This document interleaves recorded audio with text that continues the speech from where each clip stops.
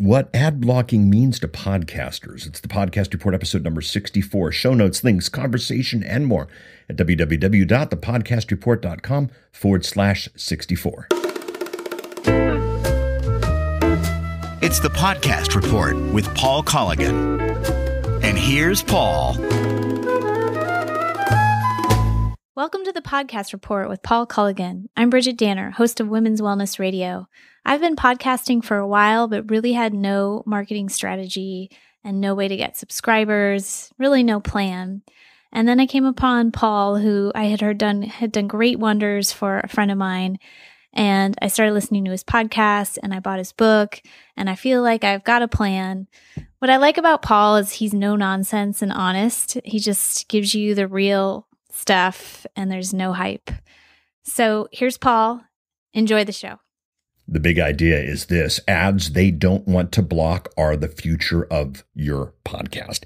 Hey everybody, this is Paul Colligan, podcast consultant, podcast author, but most importantly for this, podcaster. This is the Podcast Report, the show where we look to make our podcasts a real business or do more business because of our podcasts. I've been part of podcasting since the beginning. Got a bunch of books out, have got a bunch of episodes out. I consult for a bunch of folk, and I share these thoughts, these pieces of knowledge, this information, these learnings with you. And we do that so that you can make a better podcast, so that you can make a better show. The notes I've gotten from you, the emails I've gotten from you, the social reach outs I've gotten from you. Thank you so much. I love doing this show. Show's never been a massive play. Never the goal to get a top 10 list somewhere, but to help you do better with your show. Not a massive play, but a deep one. Thanks for joining me on this journey. So this topic of ad blocking, hey, Paul, ad blocking, isn't that an iOS thing? What does that have to do with podcasting? Well, let's set things up. Let's make sure this is relevant to people who are listening to this a year later, 2 years later, 3 years later. The new iOS 9 just came out, and it's made ad blocking one of the central features. Now, there's been ad blocking elements before, but lately it's just been kind of in the news because of the iOS upgrade. Now, this isn't about that, but that's just why it's been the news. Now, here's the thing. I've played with ad blocking in the past. I've never really worried about ads. I've never really bothered about ads because quite simply, they just aren't relevant to me. I just don't care about them. But what's interesting is the latest batch of ad blockers have just made for a better experience. I was using the one by Marco, and I was finding that my pages were loading on my iPhone and my iPad like literally 3 to 4 times as fast. It was amazing. It was an entirely different experience, and I embraced it. I loved it, and I just thought, well, there go the ads. And then Marco released a blog post, and I've got a link to it in the show notes, thepodcastreport.com/64, that he killed it because he didn't want to do as much damage to ads as he was doing. And that's interesting, certainly intriguing. There's a lot of assumptions about ads, that ads have to be there, that ads have to be boring, that kind of thing. Another thing that happened in the last month or so, Hulu announced this option where you could pay a few more bucks a month for Hulu and get the Hulu version without the ads, which is great. I don't like ads. Ads waste my time. I mean, it's funny if you think about it. You watch an hour-long show on television, and 20 minutes of that show is ads. So, 1/3 of that time is ads. And I could pay $1.99 to get 1/3 of an hour back, or I could pay $1.99 if I'm doing better than $6 an hour, which, by the way, I am. And by the way, you are too. Getting rid of ads has always been a thing. Hulu had this option where I could pay more to get rid of ads. I did it, gladly, thrilled, glad to pay them. I understand that the people who make the content need to get paid. You, the podcaster, need to get paid. I did it, and the process for upgrading that version was crazy. It was insane. It was poorly done. As a matter of fact, I still don't have the ad blocking because I have to finish my current month before I can get the ad-free month. It's just ridiculous. Now, if you've ever listened to this show, if you know me, if you've read any of my books or anything on podcasting, you know that I've never been a big fan, or I've never been a fan at all of traditional ads on podcasts. I don't think they're necessarily a good idea. So obviously that is part of today's show as well. My podcatcher client of choice is one called Pocket Cast. I use Pocket Cast largely because, honestly, the main reason I use it, it's a great little program and it's got all the features I need. But what's interesting about Pocket Casts is the experience is exactly the same on the iPhone and on the Android phones. So if I'm in an audience where if you do iPhone this, if you do Android this, wouldn't be appropriate, And boy, there are audiences. And by the way, those are the future of our podcast. I can tell about Pocket Cast and I could do well. And the interesting thing about Pocket Cast is Pocket Casts integrates with my car stereo. I didn't set this up, but the up track button on my steering wheel forwards ahead 15 seconds. And so when ads come on podcasts, I just click up to get out of the ads, just like I do on my DVR, just like I do everywhere else. I'm skipping ads already. Ad blocking is there. And unlike, the websites where we know if the ads are being blocked or streaming or that kind of thing, there's a lot of people who are getting money from their client to play an ad on a podcast that I don't listen to. Now I realize it's a law of averages and that type of thing, but ad blocking to some element is there. A number of my clients are working through the exact same issues. What kind of ads should I put in my show? How should I build this out? Well, I've been working on this with them. The results have very, very been interesting. And then the thing that really hit me last night we sat down to watch some TV, and instead we ended up watching about 30 minutes of commercials, trailers for movies. Trailers are a form of ads, and trailers are fun, and trailers are so exciting, and trailers are so good that we can put a channel on it on our Apple TV and watch it. Every year the Super Bowl comes and everybody does these amazing ads, and then everybody chats about the ads for weeks and months. Why can't we do that in podcasting? So that's the topic, not an iOS thing. It's just that, boy, ad blocking is coming. Ad blocking has got a lot of press right now. Maybe ads aren't our best choice as a podcaster. So what have we learned? Well, look, first of all, people don't like annoying ads. Nobody likes annoying ads. And, nobody likes annoying ads, and nobody likes annoying ads. So therefore, if we got a chance to get rid of them, we will. Now, they've never liked annoying ads. It's not a podcasting thing. It's not a YouTube thing. It's not a new media thing. People have never liked annoying ads. So what do? Well, we can do ad insertion in some really, really interesting ways. A old-fashioned version, and I've got a link to this at thepodcastreport.com/64. It might shock some, it might scare some, it might terrify some, but I've actually got a link to a YouTube video of, believe it or not, a cigarette ad starring the Flintstones. Yes, the modern Stone Age family integrated the product into the content, and the ad became entertainment.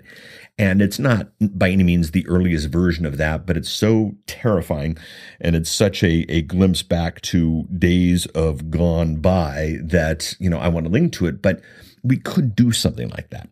The ads could become more of our content and more of what we're doing.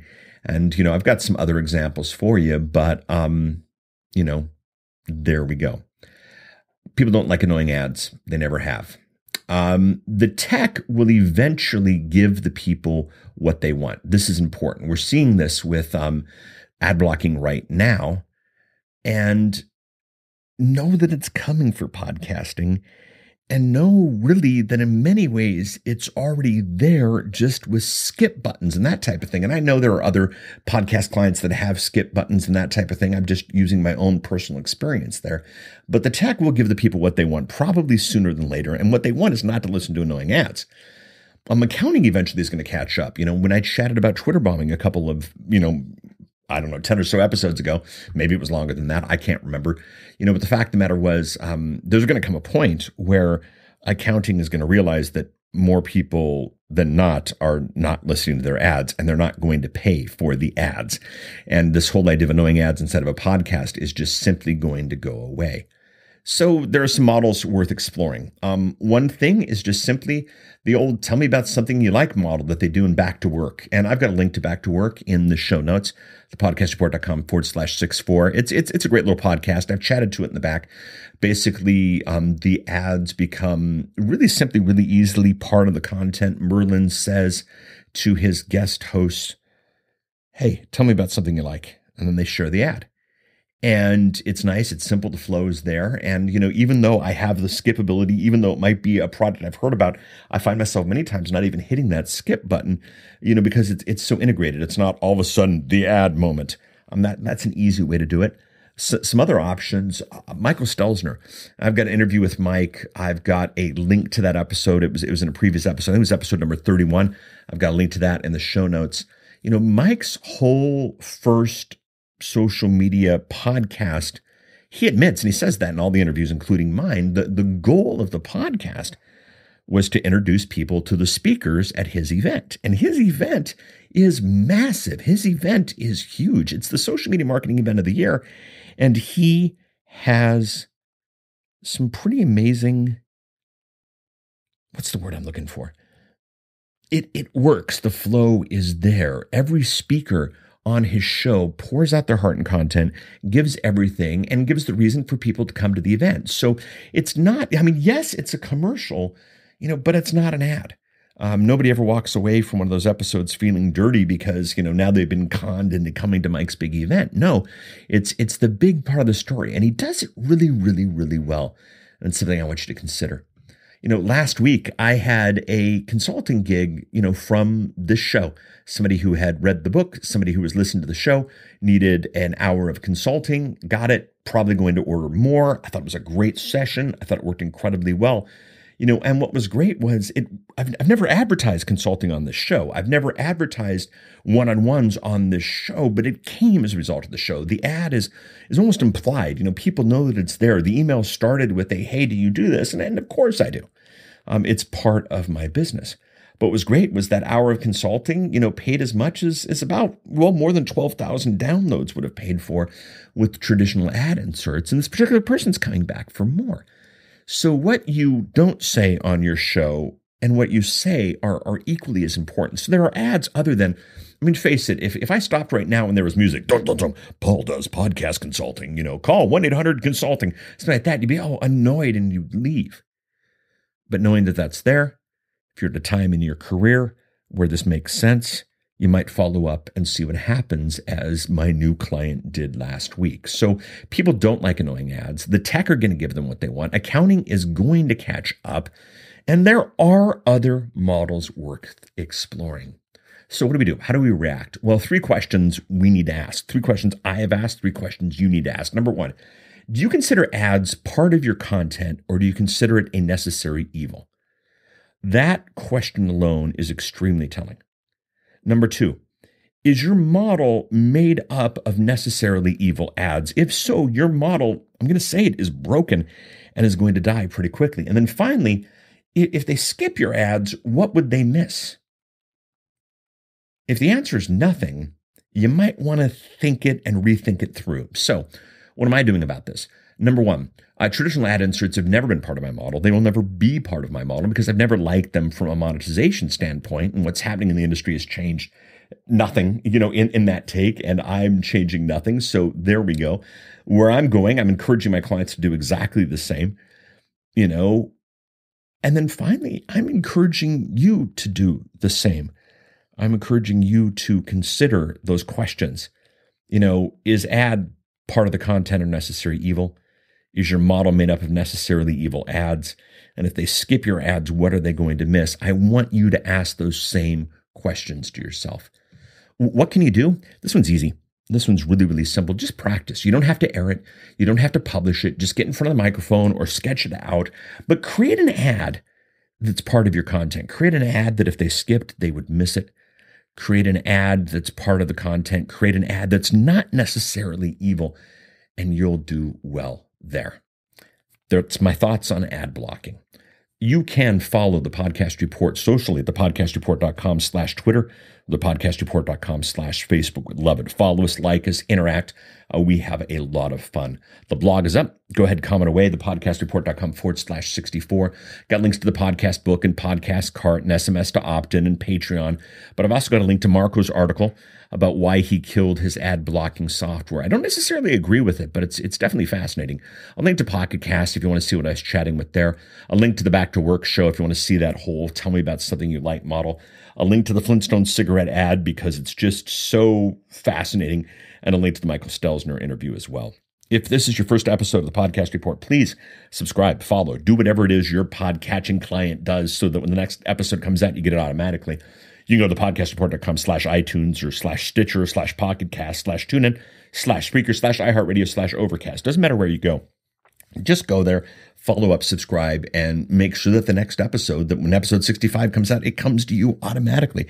That's the beauty of podcasting, not these one-offs, but the series, the show, the journey. And man, boy, these last 64 episodes of the Podcast Report have been a journey. Come on that journey with us. If you want to drop an email, it's thepodcastreport@outlook.com. And if you want to review this show because if it's been of benefit to you, please do. Right now, I'm really focused on iTunes reviews and Stitcher reviews. Again, thepodcastreport.com/iTunes or thepodcastreport.com/Stitcher. We'll get you there. Thanks so much for listening. Can't wait to shoot you the next one. By subscription, of course, to automatically chat with you then. Bye.